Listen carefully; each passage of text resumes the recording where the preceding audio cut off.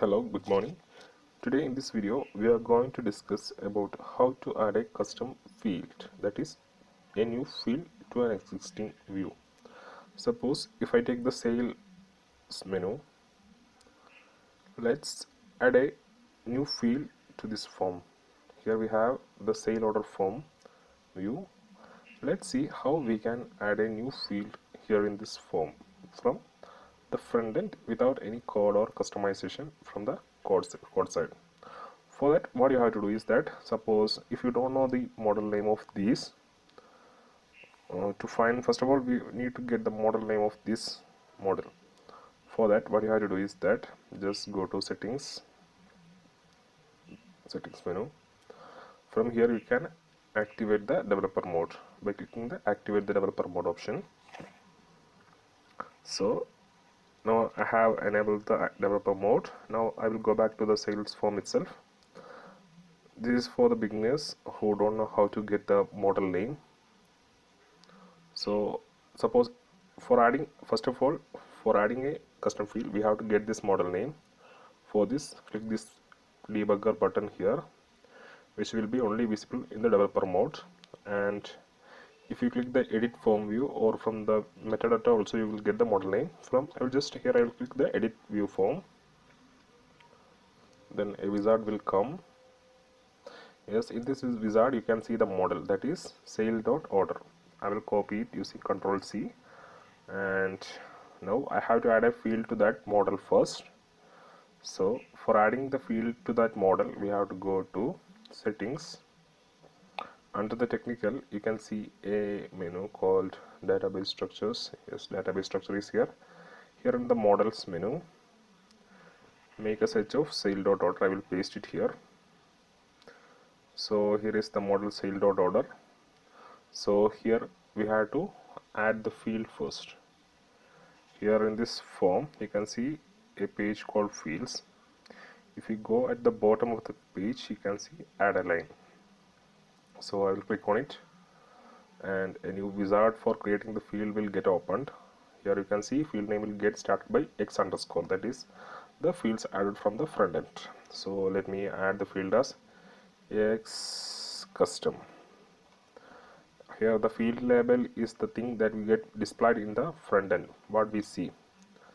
Custom field, give a label as custom field. From here we can choose the field type, whether it is binary, boolean, char, date, etc. I will simply choose a boolean field.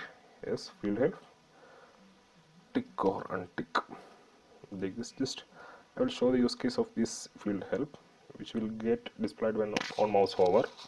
So you can add the properties like required read only from here. If there is any custom access right, like if this field has to be visible only for certain groups, you can add this group here. So now I have added the field name, that is x custom. I will copy this using Ctrl C, because we have to add the same in the view also. So I'll click on save and close. Save this. Okay, so we have successfully added a new field. If we go to this, as the fields are ordered in the alphabetic order, x will be in the last. So if I move here, you can see the x custom here. So now I will go to the sales form view. Okay, sale order,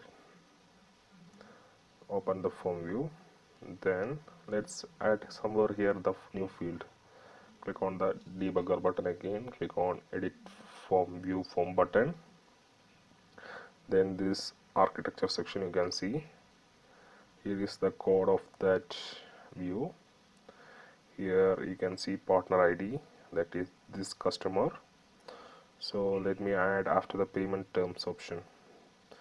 For adding the field, you have to type this field name equal to you have to specify x custom, which I have already copied. I have pasted it and closed that text. So save it. Okay, save success. So to see the changes, I have to reload the screen. So I have refreshed the screen, it's loading. So once it's get loaded,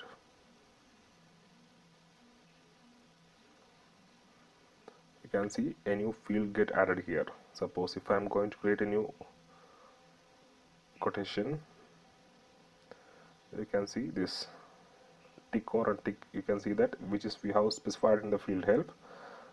So this is how we can add a custom field to an existing model or existing view from the front end. So this is all about how to adding a field from the front end. The same thing can be added from the code also. Thank you. If you have any queries regarding this, you can comment it out. We will reply as soon as possible. Also, please subscribe our YouTube channel for more updates regarding Odoo 13 and coming features. Thank you.